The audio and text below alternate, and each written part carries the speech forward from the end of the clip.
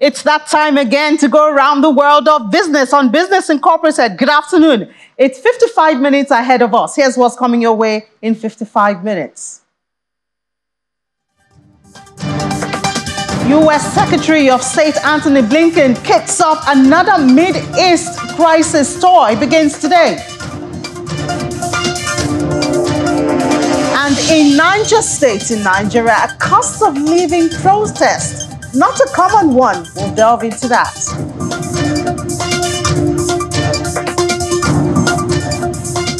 And Ethiopia bans coffee exports to China. Find out why on the program.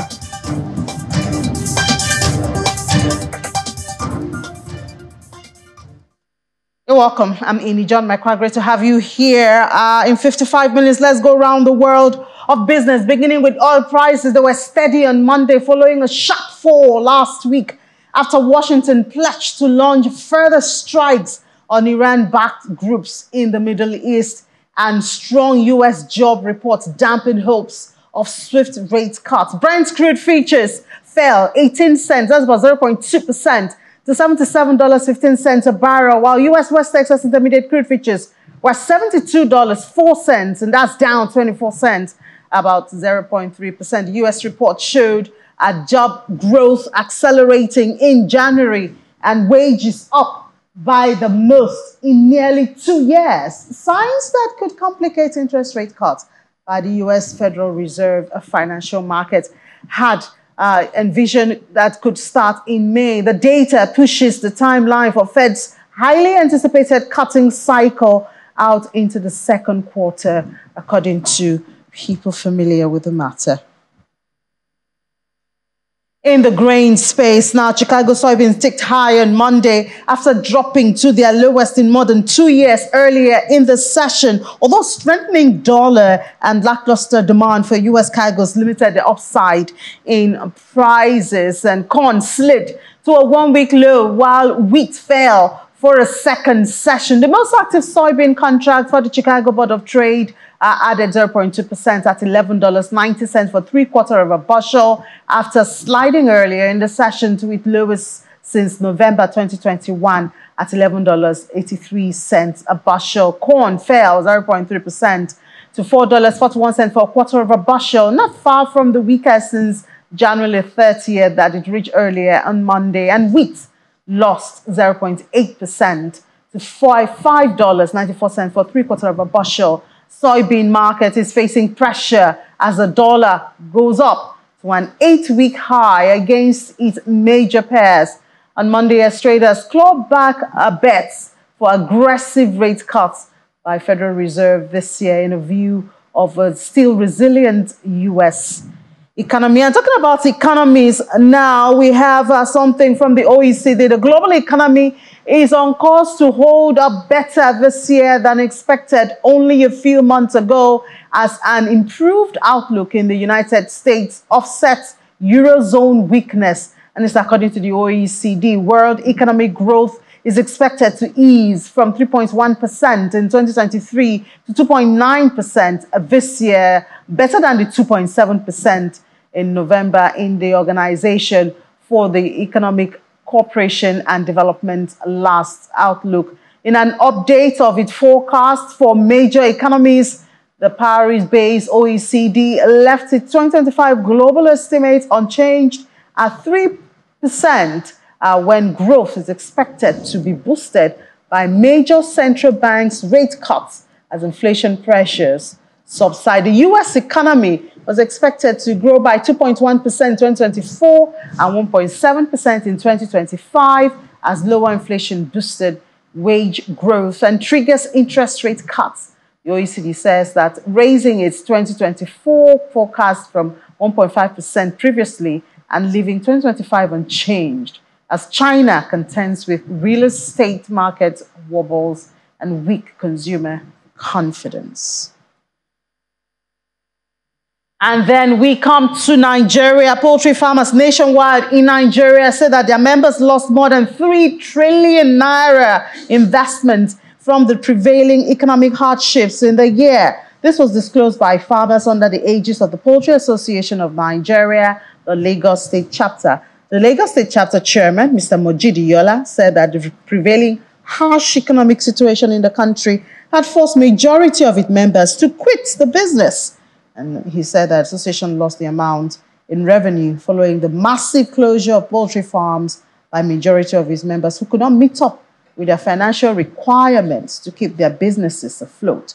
According to him, the economic impact of the massive closure of poultry farms in the country since 2023 is enormous.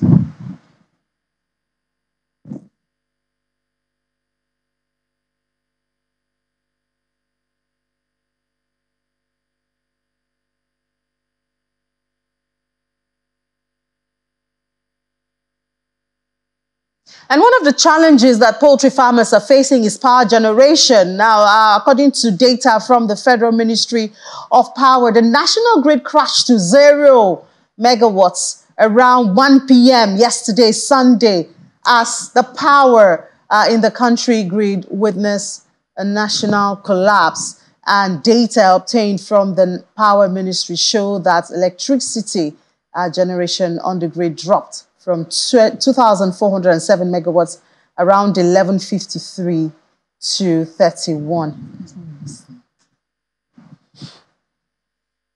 Those visuals actually are from the protest from our next story of what's going on in Niger State in Nigeria early this morning. Mostly women, but a lot of residents in Niger State took to the streets to protest the cost of living. The Niger State capital was flooded the street to protest that rising cost of living in the state. I must add, not just in Niger State, obviously, it's a common phenomenon in the country, Nigeria as a whole. The crowd, which was mostly women, blocked the Kahungu axis of Mina Bida Road in the Niger State capital, protesting against hunger and high cost of living. The women carrying placards with the inscription, "No food, we are dying of hunger."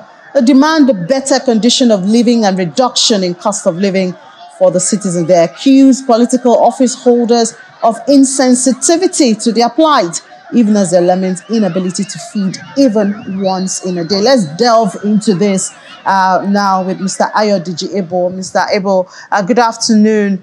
Thank you so much, MD of Optimus by AfriInvest, for joining us this afternoon. So does this come as a surprise? Because I don't know if I've reported a protest that is for cost of living. I know I've reported in the UK and in Europe, but not in Nigeria. But please correct me if I'm wrong.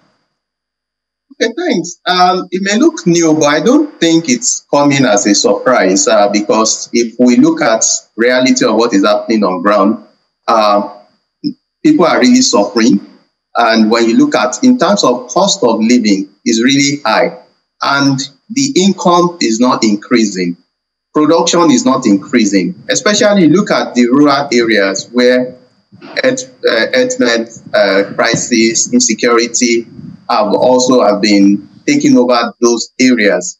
That means that the source of their livelihood or income is also being squeezed. And as a result, it's really going to put them in a very, very serious or precarious situation. So what we are seeing is not a surprise. Yeah, some might have taken to the streets to protest this, but people are also protesting internally because the resources or the income you earn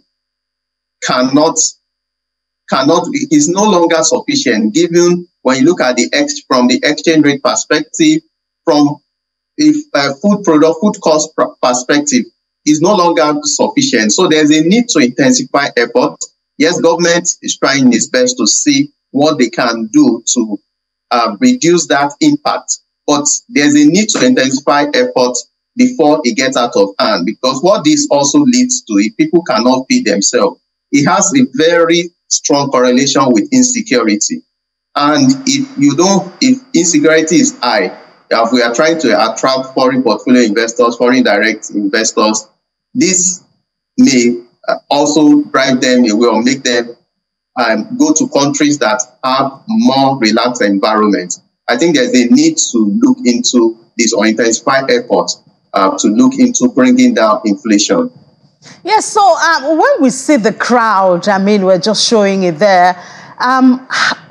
What efforts do you think can actually bring succor to them? Even, I mean, especially at the short term, because a reporter who was there, who covered this, said there was actually no leader.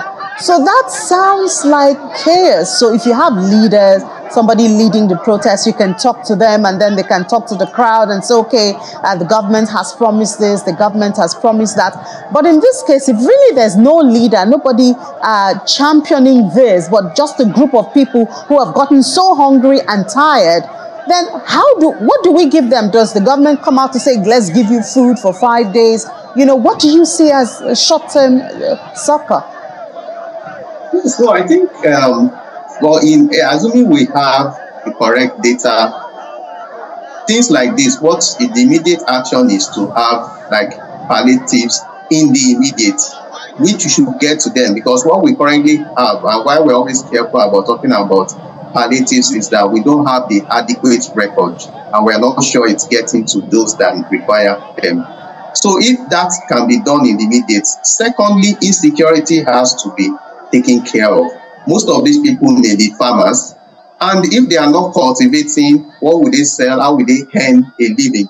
So these are some of the things that within the medium to long time, if we can also take care of insecurity, that will help. The infrastructure system also needs to be worked on, because when we talk about food inflation almost at 34%, which is high, is part of what we pay for that is packed into that cost is the inefficiencies. So when you move goods from Kano by road to Lagos, the cost is significantly high than moving it through rail. Half of some of those items might have also been damaged, and as a result, the cost will be on the total truck. So if we need to work on those things, if we don't work on those things, I don't think that things may get out of hand. This is just from one area of the country.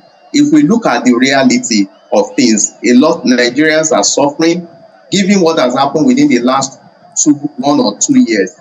Things are really tough. Cost of energy prices have gone really high. It's becoming unaffordable.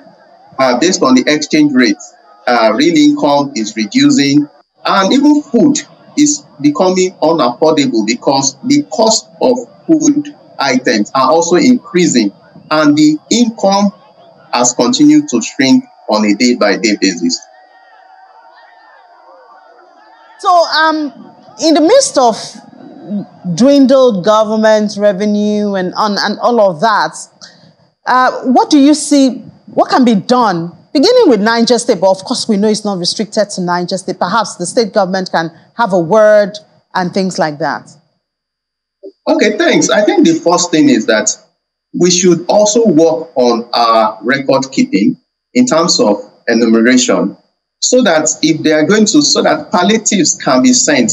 One, when you look at economies where palliatives are used, it propels demand. So if you are going to give, it's for short term, it doesn't solve the long term solution. If you are going to give this, let's say you distribute funds for them to feed, but you are also working on taking care of that long time solution of ensuring that they can begin to cater for themselves, that will really help. Because what we need now is to propel the demand, create the income, so that we can also propel demand within the economy. You know, most time when you give out these palliatives, if the demand for rice, for instance, is 1 million metric tons, but because there's now more money and people need to eat more, it will increase the demand and they will produce more. As a result, it creates additional employment and it takes more people off the streets. That's how, when you look at the value chain, that's how it works. But there's a lot that needs to be done to be able to take care of this. All right, Mr. Ayodejibo, thank you so much. Really appreciate your time this afternoon. Managing Director, Optimus by AfriInvest. Always my pleasure. Thanks for having me. Thank you. So, of course, we do hope that not just in Niger State, but other state governments wake up to this, because the risk is that more states will join in when they see it happen in one state, so it doesn't turn to chaos. We have not forgotten the 2020 experience of NSAS. So please, state governments, do wake up and do something about this. Now, another area that we have potential on the continent this time, African economies have said to have become or could become major participants in global supply chains by harnessing their vast resources of materials needed for high technology sectors and their own growing consumer markets. And that's according to the United Nations Conference on Trade and Development. I guess that we all know that we have potentials in Nigeria, in Africa, but how do we harness that? Has always been a question, a big question. And we know supply chains encompass the systems and resources needed to develop, produce, and transport goods and services from suppliers to customers. Now, let's find out how we can perhaps accelerate this in the face of so much need and want on the continent. Mr. Adebayo Adeleke is the founder, Supply Chain Africa. Good afternoon, Mr. Adeleke. Thank you for your time. No, can you hear me? I can hear you, Mr. Adeleke. Can you hear me? Absolutely. Absolutely. Awesome. Loud and clear. Yeah, great. So we're talking about the potential that Africa has. We know we have the raw materials. It's no longer news. We know that the West most likely feeds from us when it comes to raw materials, and yet we are not able to develop and harness those potentials. Now, there's another opportunity, supply chain, I think largely untapped. But share with us, you are overseeing supply chain in some countries on the continent. Share with us your experience of the potential and the level of development that we have at this time. Thank you, sir. Thank you so much for having me this morning. Yes, African supply chain has been undervalued for quite some time now. And with the advent of African Continental Free Trade Agreement, it has brought to light of the amount of revenue and the amount of value and impact African supply chain in totality of 54 states can bring together. But I mean, since African Continental Free Trade Agreement has been launched, we've seen a lot of improvement, a lot of talks, a lot of energy towards making sure that the trade bloc within the continent is quite impactful. And I believe that a united Africa under a single trading bloc is actually, it means a lot for the world. I believe the world's going to benefit from that. And a healthy African economic landscape benefits everyone. But unfortunately, it's going to take some time because there are certain challenges that kind of hinders African supply chain. You know, when you talk about trade, if you look at trade as a train, the train tracks that the trade runs on in the supply chain, the movement of goods and services from one location to the other.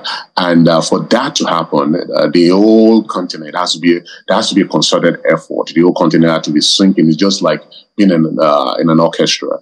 You know, everybody has to play their part. And unfortunately, as you can see across the Sahel, in sub-Saharan Africa, we're having some security challenges. And that in itself is going to put some pushback until we figure out how we're going to navigate through this thing. As you can see over the last few months, actually years now, we've seen what's going on in Guinea initially, and then we'll see what's going on in Mali, Burkina Faso, Niger, and then we have Chad. But for ECOWAS, you know, ECOWAS, we've seen what has transpired in the last, 7-8 months, and what in the last week now, the three called the Sahel Alliance has come up together, and those three countries actually contribute a lot to African GDP as a whole. So them actually from an alliance, and a lot of how African supply chain is being operated is based on geopolitics, and it's based on infrastructure run, and then ECOWAS has been together since 1975, and they've actually established, and regardless of how you think of the infrastructure, either political or economic, depending on how you look at it, either it's weak or strong, but it is an infrastructure. And for them to pull out, it's going to actually shock the system a bit. As the West African nations is trying to navigate how they're going to move around this, and how some of these nations are going to be getting their supply, because from Niger you have uranium, from Mali and Burkina Faso there's a large deposit of gold over there, which is quite instrumental to a lot of production globally. So, and also within Africa as well, because we cannot produce what we wanted to produce for the rest of the world.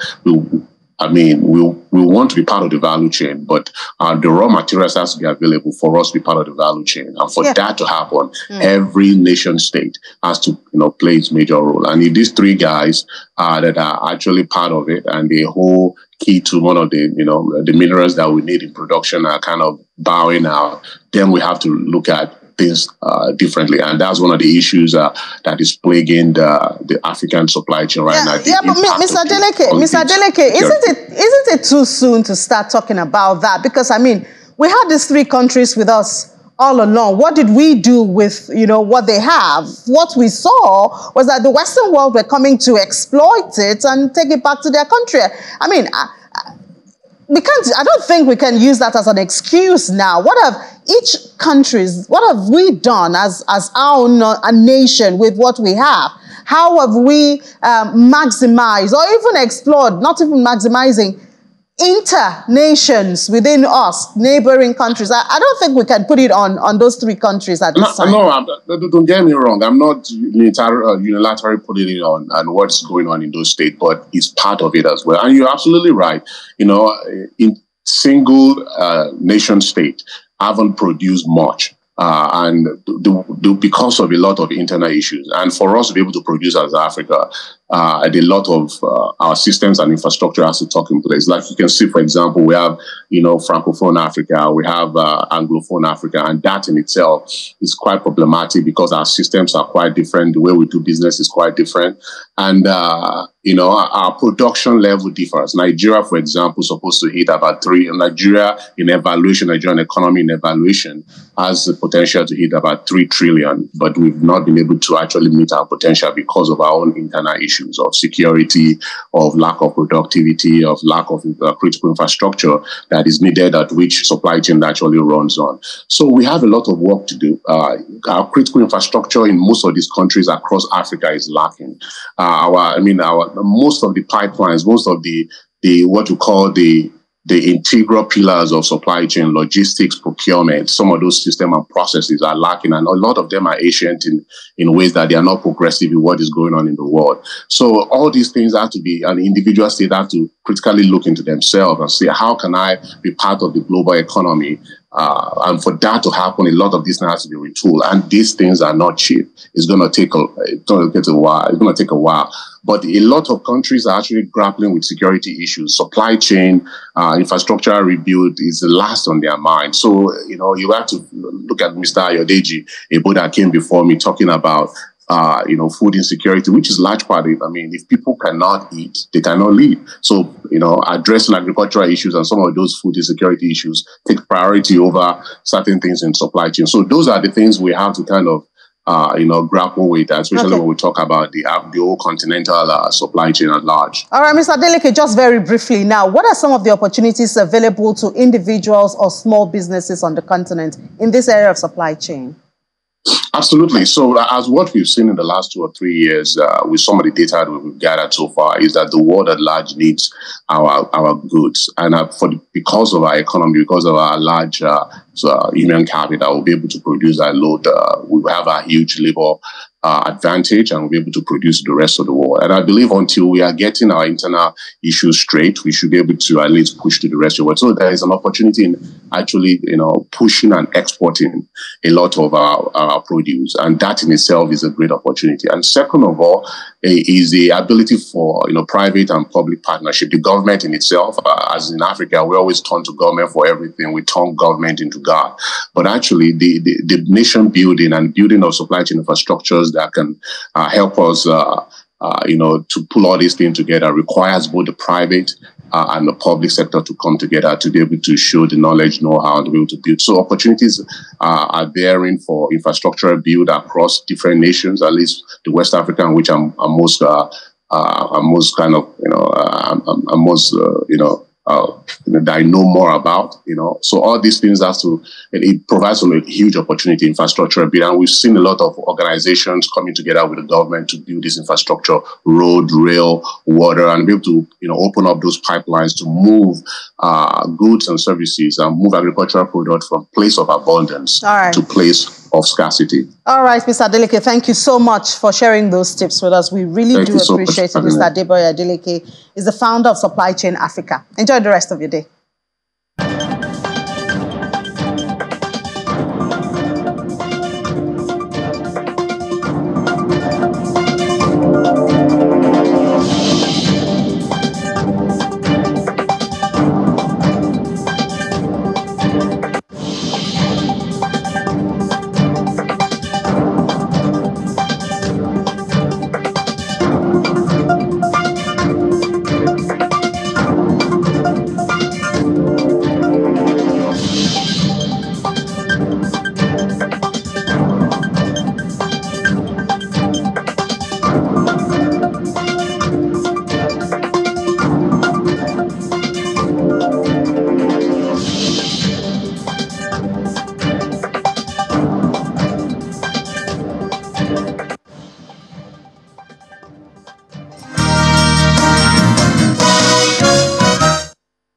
Welcome back to Watching Business Incorporated right here on Channels Television. We head over to the markets now with Will Ibong. Will. Good afternoon, Nini. Afternoon. I see you have good news for us. Oh, yes, we do have good news. The NGX I think, is blind and deaf to what's happening in the country, but hopefully it is still moving blind to the cost of living protests. Yes, it's blind to the inflation and food inflation. But we don't know how sustainable. I don't know if that's how long.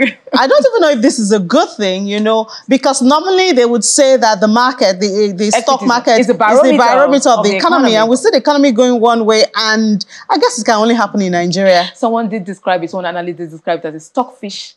Oh, no, I saw that. It was just crazy. Well, we're going to see where it's headed. You know, hopefully there's some fundamentals, some things analysts and investors are seeing that are keeping the market going in spite of everything. The downtrends that we're seeing in the economy. So we're just going to kick off with first trading day of the week with the market sentiment from Africa, where we see major equities were mostly positive at intraday. Nigeria's NGX all-share index was up 0.35% at intraday, still holding on to 104,000 points there. And early flyers, we've seen early flyers, and this is probably based on, you know, companies filing in their audited and unaudited earnings reports. And I can say so far, so good. Now we're looking at South Africa now. On the flip side, it was flat at intraday, 0.0%. Now let's look at Egypt, shall we? Let's see how the EGX 30 fared at intraday. It was up 0.34%.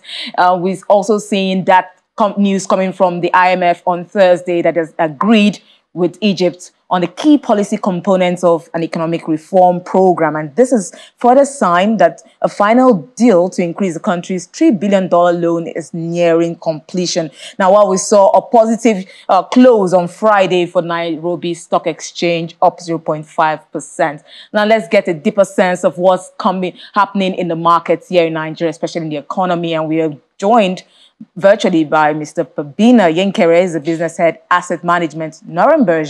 Good afternoon, sir. It's good to have you. Sir, last week, the Central Bank of Nigeria, we had a flurry of, you know, publications, I say public notices from the Central Bank of Nigeria, circulars, you know, the market was saturated with these circulars in terms of its FX policies and other things like that. And he said, one of the things they said is it was stopping daily cash reserve ratio, that's CRR debits for commercial banks. Could you tell us what are the possible implications of this decision on the stability of the financial system in the country, and what signal does it send to the markets? Okay, thank you for having me. I hope I'm audible enough.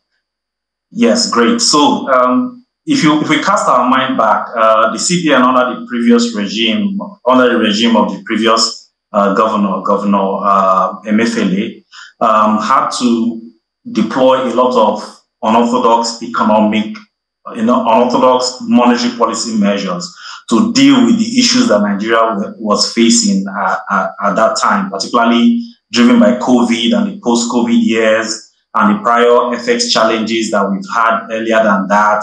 We had to deploy a lot of unorthodox monetary policy.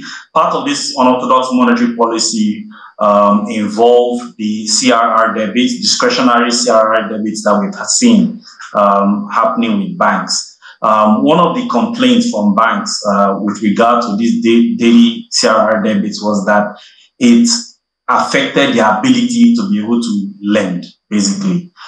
Because what happens is that for every cash that comes in every day. You are being slammed for it. So it was a disincentive for banks to want to lend. It was quite strenuous, quite aggressive.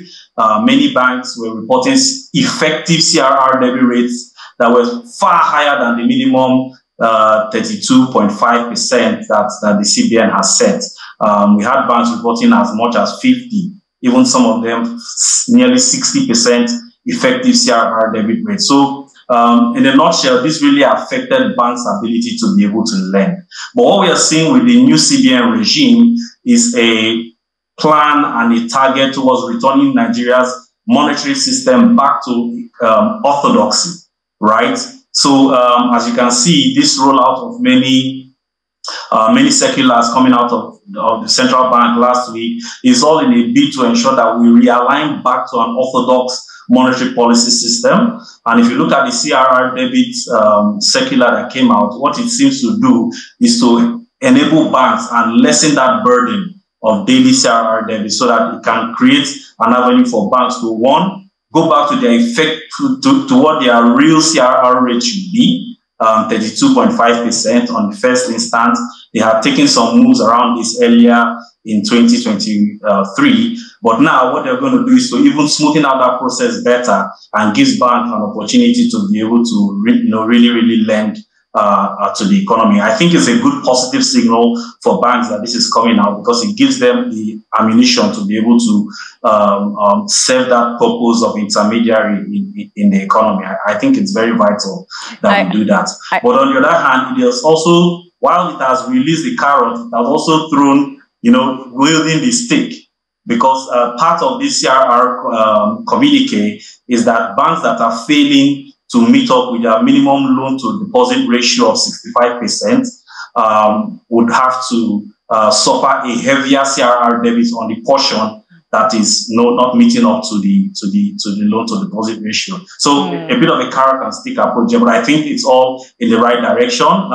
If you want banks to lend, you need to give them the opportunity to do that lending, and at the same time also create a disincentive, or rather an incentive, if you will, to want to get banks to lend. So these are I think they are positive developments. That's a very good, I did like that term you used there, an ammunition to the market. But is it going to be a positive ammunition for inflationary? Is it going to stoke inflation further than it already is? The pressures are already much for that rate right now. So what do you see more liquidity coming to the system doing to inflation? I wouldn't necessarily say more liquidity, because one of the impacts of this you would expect again is that we should expect a tighter monetary policy posture by the central bank. So I think from that perspective, we should be able to curb whatever inflationary impact could come through. Okay. If you recall, because of this aggressive CRR debit stance, many banks were unwilling to take deposits from depositors, and even when they did, they sort of like priced it lower, So I think one of the first things that will follow through with this is that interest rates would have to rise, which at this point in time is the CBN's leaning. It had said earlier that it wants to start looking at targeting inflation. So all of these moves we are seeing is a deliberate step towards creating a tighter monetary system, but at the same time, a monetary system that still allows the economy to function. But I don't think inflation would be the main concern at this point. If anything, it helps to even fight inflation, because if you have a tighter system, it means less naira in the system, which is a good way to fight inflation, with higher rates. I was going to talk about the impact that would have on the interest rate, but you mentioned that it's going to go higher, which is a good thing for the markets. But let's look at some of the stories that are coming through the weekend. We see credit ratings company, S&P Global, has affirmed Nigeria's credit outlook. I think it's bouncing off the fact that the CBN had some incredible policies. Well, you said that is in a positive direction, which is one of the reasons they cited. And it said our outlook will remain stable in 2024. But the short-term foreign and local currency sovereign credit worthiness is still at B-, while the long-term, that's the national ratings, is pegged at BBB. And we do know that it's not, even though its investment grade is still the bottom tier of that. The site is still saying investors should still look with caution at our credit worthiness. What do you think? How do you think this is going to affect? How do you think this is going to affect the government's reform agenda against the possible risks, such as inflation, as I mentioned, and the volatile currency that we're experiencing? Okay, I don't think the affirmation of the credit rating really changes a lot in the Nigeria picture today, and I'll say why. If you look at what has happened, I think for international investors, the relevant rate here is the foreign currency credit rating, which is still a B minus. That didn't change, so it doesn't really change Nigeria's stance, as a credit counterparty. On the domestic front, I'm a little concerned at what metrics the rating agency has used, because if you recall, a government in its local currency is the most credit-worthy organization or credit-worthy body in its own local currency, and that's driven by the fact that it is the only institution that has the power to print money. It is the only institution that has the power to raise taxes. So I would imagine that if we look through credit ratings across most countries, you'll find that the domestic long-term and short-term credit rating should be AAA because of that factor. So we need to look a lot more at what the credit rating agency is looking at when they issued a BBB rating for our local currency. I'm not so very convinced there. I think our credit rating should be at most AAA for Nigeria's local currency. Like I mentioned before, the government is the only party that can do those things to deal with how it repays its debt, basically in the local economy. So I guess that's how I'd like to leave it there. But from the terms of how it affects our overall reforms, how it affects our overall view to attract investors, I don't think anything has changed. People know where Nigeria is today. They know what the challenges are. And we can see that some of these reforms have kickstarted when this new government entered. We've had reforms in the fuel subsidy. We've had reforms in and around the currency, which continues to happen. It was never going to be a simple solution for Nigeria. We all knew that whatever government coming in would have to make some tough decisions. And those tough decisions have happened. The country is living with it, but I tell you, a lot of people are crying out. We did hear your guest earlier, your DG, Abel, speaking about the food crisis. We should expect to see a lot more agitation towards the cost of living. So the government really needs to do something quickly to address the economic situation in Nigeria. But it was never going to be a short-term fix. Long-term solutions are needed. We need to see more deliberate steps by the government to really boost production. I think that's one of the areas we really need to focus on, boosting local production, because that's how you get economies going. Okay. So tough road for us as economy, okay. But I think we've taken the first two important steps, which is relieving the government of this burden of subsidy and trying to position the country as an investment-friendly and investment-willing country or haven, if you put it that way. Thank you so much, Mr. Pabina Yinkere, Business Head, Asset Management, Orange Berger, for sharing your insights on Business Incorporated. Thank you for having me. So we'll have a quick look at what's happening in the Middle East. We saw mixed sentiments coming from that region from major equities. That's at intraday. Abu Dhabi was down 0.17%. We saw Dubai on the flip side, flat 0.0%. Now, still within the region, we see Qatari index up 0.67%. I mean, the Saudi index up 0.67%, while the Qatari index was down 1.52% at intraday. Now, look very quickly at the U.S. markets. We're seeing it higher early on Monday after slipping slightly. The rebound is coming from the U.S. Federal Reserve's, that's Jerome Powell, saying that he's not ready to cut interest rates in the near term. He might not be cutting interest rates. So futures tied to those to those indexes were up at intraday, 0.35% of 1.07% for the S&P futures, and NASDAQ futures was up 1.74%. Now, this move comes out of three major averages rose for the 13th week out of 14, and that's powered by stronger than expected January jobs report and solid earnings reports from Microsoft and Meta platforms. Meta also released its first ever dividend last week. Now, the gains even though the Federal Reserve said Wednesday that the central bank would not cut interest rates in March, some traders had been speculating that this was going to happen, and that has dented some of the hopes there. So looking at the Asian markets, that's a bit red in that region. Only the Japan Nikkei 225 we saw up 0.54%, and the Asian markets are going to be going on holiday for the New Year's holiday, so they're going to have a shortened trading week this week. Yeah, and they're already in trouble anyway with the Evergrande and all of that. But thank you so much, Ria. All right, let's head to London and have Juliana join us. Hi, Juliana. Happy Monday to you. But at least we come with, I think, some good news from your service sector there, posting fastest growth in 8 months. Who are the contributors to this? Good afternoon, Ili. Yeah, really positive news from the S&P Global Index today, looking at the UK's all-important services sector. It's very important, of course, because it contributes more than 80% to our economic output, and this involves all sorts of services, including financial and medical, retail, and most importantly, hospitality. So I think economists have been really perked by the data coming out this morning, because it does show that there has been an increase since what we was recording in December. I believe the December data came in at 53.4, which was still well above the benchmark rate of 50. So anything that comes in above 50 shows that particular sector has expanded. Anything below, of course, is contraction. Now, I think economists have priced in about a 53.8, so 54.8 is well above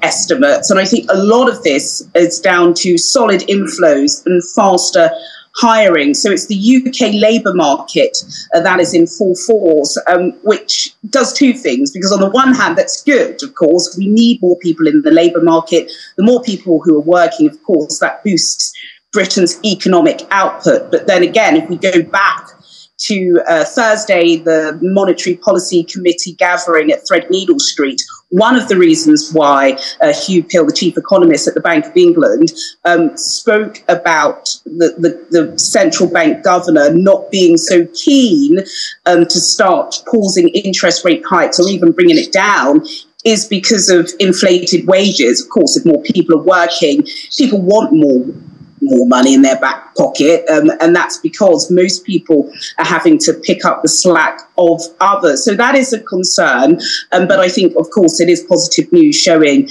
that the UK's all-important service industry is picking up in January, which is typically a very slow month. And I think it kind of contrasts some of the mood music we're getting from the OECD.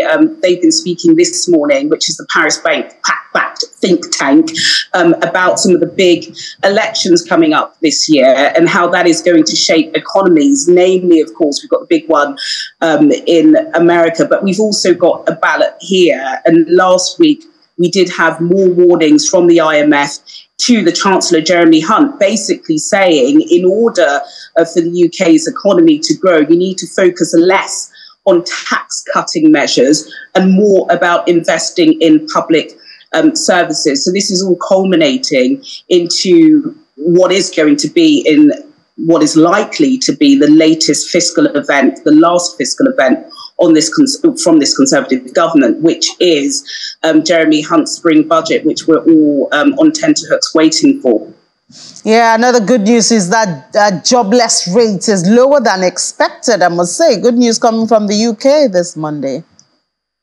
Yeah, that's absolutely right. We have had revised data from the Office for National Statistics looking at the quarter to November of the UK's unemployment rate. Now, it has always been, even throughout COVID, historically and internationally low.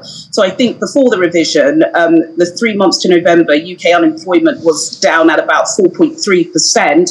But alas, they've come out this morning with a revised figure showing that UK unemployment was actually much lower at 3.9%. And there are several factors which have contributed to that, namely being the fact that the ONS have relooked at their modelling figures. In fact, they've had to do that across a wide range of data services, but particularly with the labour market, because of course this is just a survey. They've not looked at every single individual in Britain and asked them whether or not you're working or not, but they've decided to add a lot more women and a lot more young people into the survey, which has led to this revised figure. So in a way, yes, it is a good thing that we've got more than 75% of people in the UK in work. I believe about 21%, or it could be quite much higher, who are currently inactive. But it is good. It shows that, people are out there and earning a living. But again, going back to what I was saying about the Bank of England,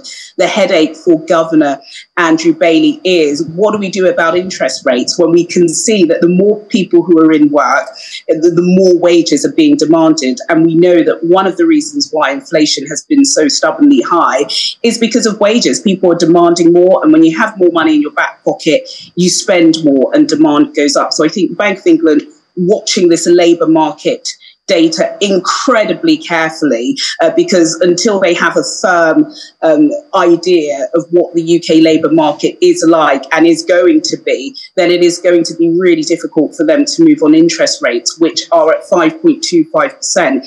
Incredibly high. It costs a lot of money to borrow, which is why there's just a large swathe of businesses in the UK really struggling at the moment, because before they could use cheap borrowing to kind of paste over the cracks. They're just not able to do that at this time.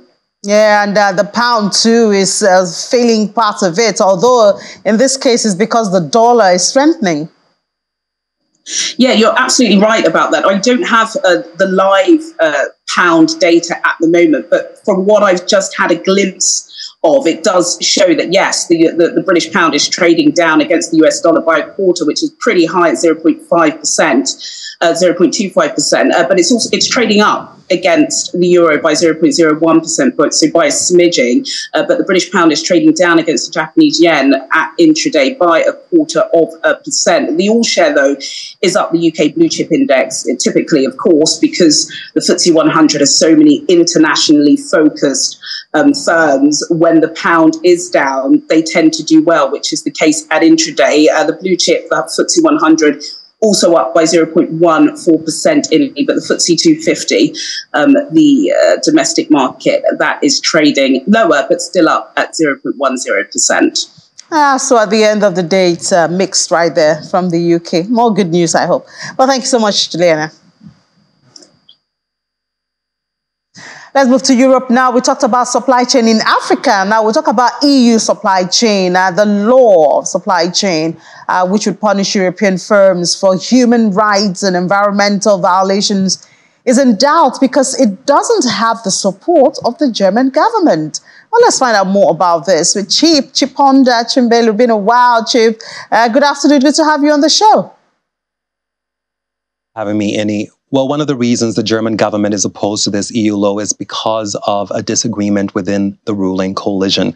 While the Social Democrats support it, one of their coalition partners, the Free Democrats, do not. They say the EU law would hurt German businesses. Germany already has a supply chain law, but the EU law would go further than the German one. It would mean that more companies would have to adhere to the supply chain rules, including firms with fewer than 1,000 employees. Now, so far, they have been excluded from Germany's supply chain law.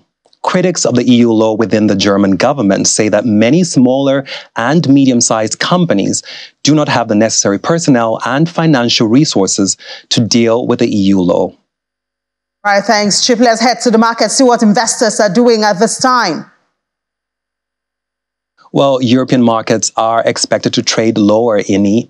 Here in Germany, there's been more bad news on the economy. Exports fell more than expected in December due to weak global demand. And of course, that's not the only cause for concern for investors. They have also been watching developments in China where stocks were in a volatile session. And they're trying to figure out what Chinese regulators mean when they say that they vow to stabilize the markets. Investors are also, of course, looking at interest rates in the U.S. A robust U.S. jobs report last Friday has dashed hopes that the U.S. central bank could cut rates. Now, traders had initially priced in March as the starting point of the Fed's easing cycle. But that seems highly unlikely. Highly unlikely. Thank you so much, Chip. Enjoy the rest of your day. Let's see what's happening in other parts of the continent, Africa.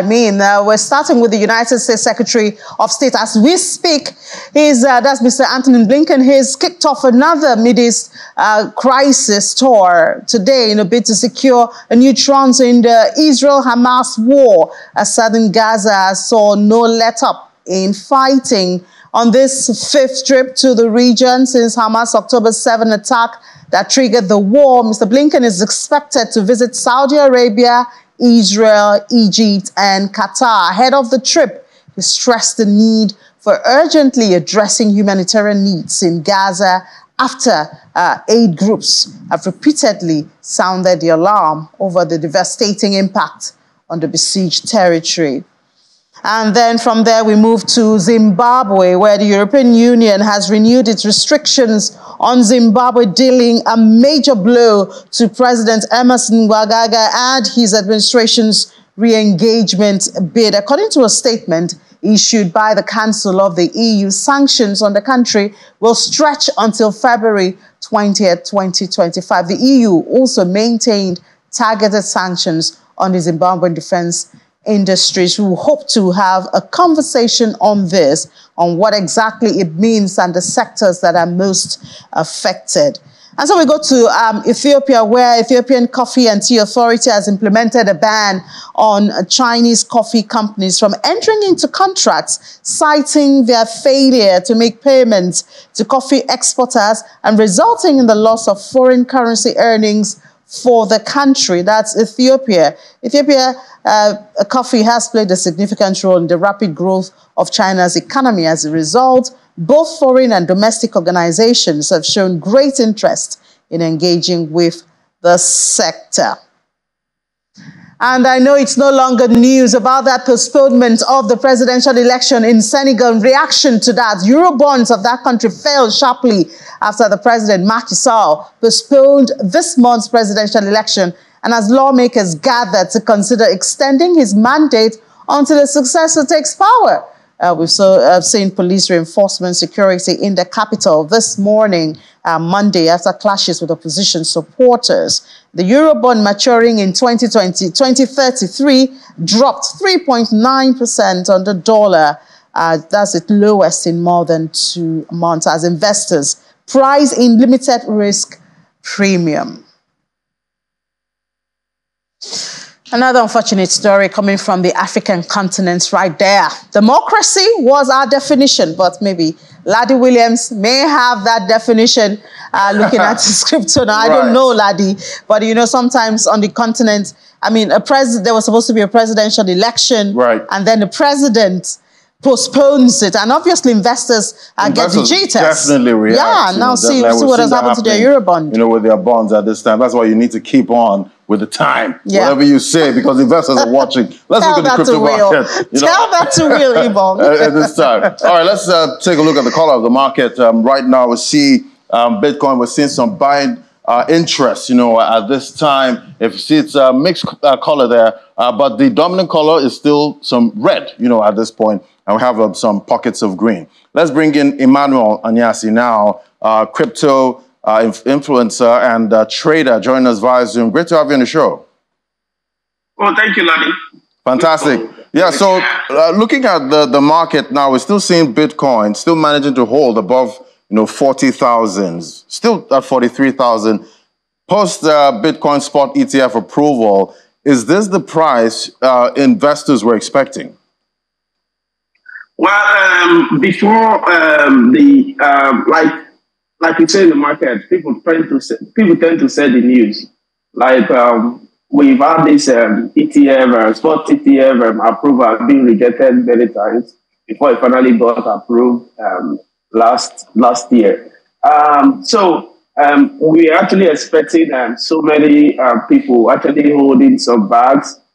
We were actually expecting in 2021 to actually offload some of their bags.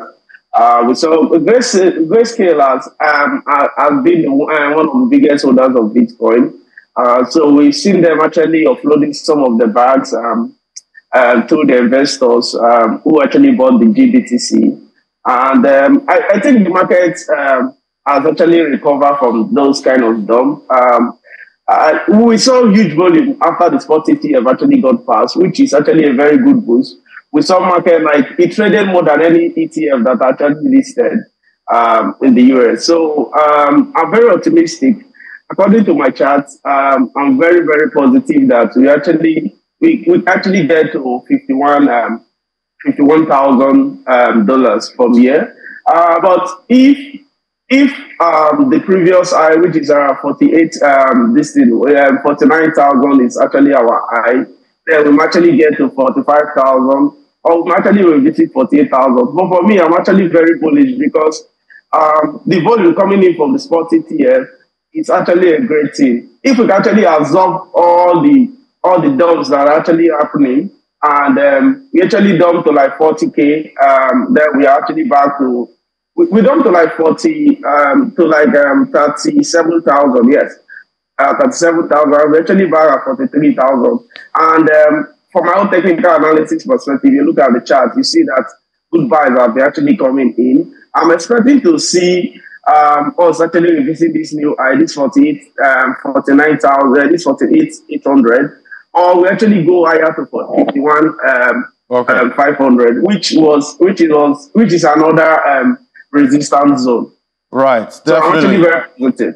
Yeah, so actually move up. Yeah, we'll definitely be watching out for those price movement, those resistance zones that you actually mentioned, and definitely is looking quite bullish at this time. Thank you so much, Emmanuel Nyasi, crypto influencer and trader. Thank you so much. Okay, thank you. All right, so Ini, there you have it. He's quite optimistic about the price of Bitcoin going higher. But definitely, we know there is some downside risk at the end of the day. There'll always be pullback. Brand new week at this point. There'll always be pullback somewhere. But thank you so much, Ladi. Thank you. All right, so that's it on the program. This very first day of the week. Been a race. I hope it's been worth it. Please remember, you can always watch this program every time you want on our YouTube channel. That's youtube.com/channels web. You look for Business Morning for the 10 a.m. or for Business Incorporated, and you have to relive this moment again. I'm Ini John Mekwa. Enjoy the rest of your day. I'll see you tomorrow. That's Grace.